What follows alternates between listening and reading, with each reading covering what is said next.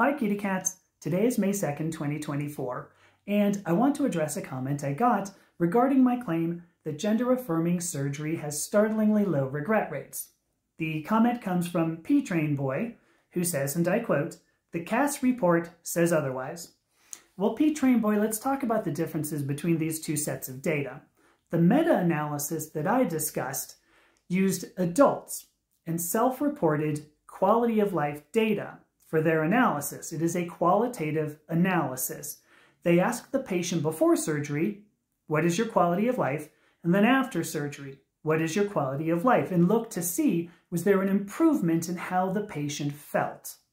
The CAS report, on the other hand, struggles to be a quantitative analysis.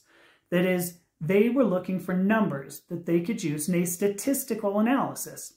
And they chose numbers of minors who received gender-affirming care, any form of gender-affirming care, and whether or not they went on to receive further gender-affirming care when they became adults.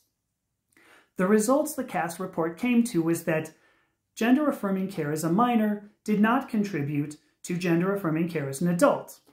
Now, startlingly absent from that analysis is the quality of life.